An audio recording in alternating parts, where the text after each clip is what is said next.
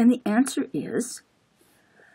answers are mutations that change the stop codon of the gene to an amino acid codon are going to make the reading frame longer, because the reading frame is defined by the stop codon that ends it. Also, a deletion in front of the stop codon won't change the sequence of the codon itself, but it will stop it from functioning as a stop codon because it will now be in the wrong reading frame. So it won't be recognized as a stop codon anymore.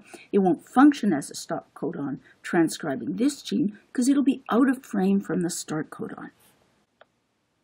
So what we've done, we've considered how new genes usually arise from old genes, most commonly by duplication of DNA already in the cell, but occasionally by transfer of genes that had evolved in some other organism and whose DNA was brought into the cell. And we talked about how genes can also arise from random sequences if there's, just by chance, a signal for transcription and a reading frame that's long enough to generate a functional protein.